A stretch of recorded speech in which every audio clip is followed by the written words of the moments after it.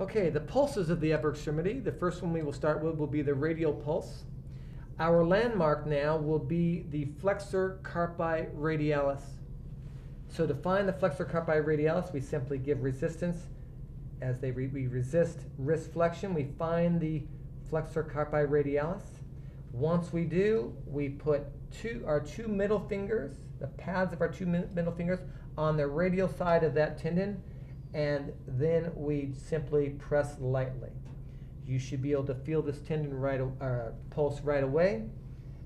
If not, move a little bit more distal, and you should be able to feel a nice strong pulse. Again, the landmark is the lateral or radial to the flexor carpi radialis. We use our two middle fingers, and we use the pads of our two middle fingers. The second pulse is at the elbow. This is the brachial pulse.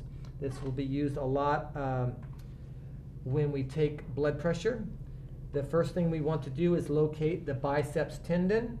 By doing that is resist elbow flexion. We find the biceps tendon. Using our two middle fingers again, we will press just on the medial side of that biceps tendon, and then when they relax,